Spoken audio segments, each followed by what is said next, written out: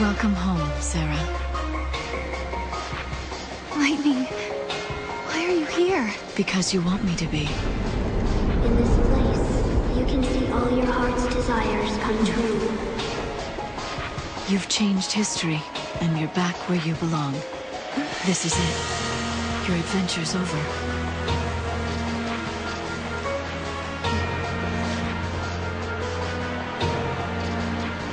Sarah, come with me. Your family's waiting. Yes. My family. That's right. I'm home. My family are all here. Deep in my heart, the truth still glinted like a razor. This wasn't real. It was a dream. If I accepted it, my journey through time would end. But my sister was here. Snow was here. If I stayed, I would be with everyone I'd ever loved. This is what I'd been searching for all this time. I'd found my home. I'd found happiness.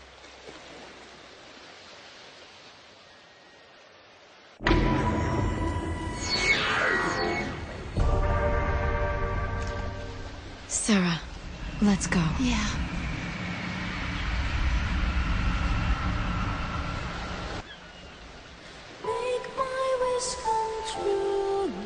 Just being here with my sister fills me with joy.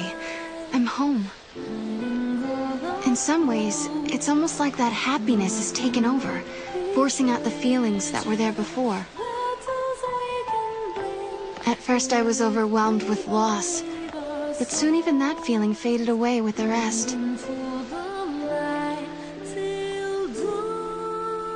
Now every day is paradise. Lightning is here with me, and Snow as well. Lebro and Huge, Godot and Mackie, the whole gang. Sometimes Saz and his son come to visit. And guess what? Hope had some great news for us. He said he was pretty sure they might be able to save Fang and Vanille from the pillar. I'm content. I like my life the way it is.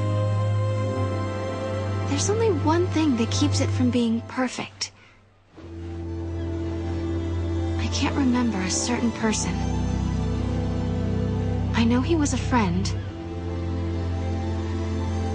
And I'm sure we were close.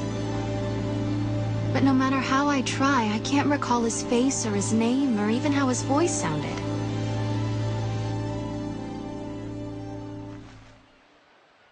It's so strange. Who could he be?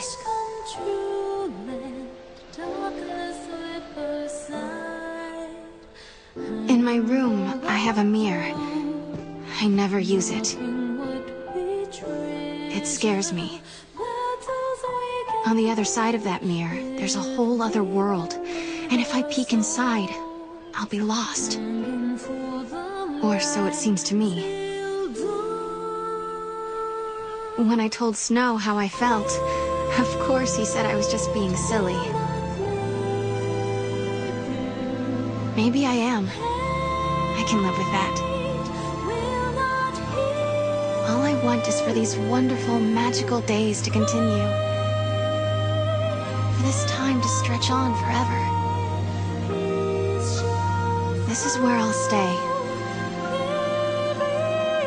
I'm home, and I never want to leave.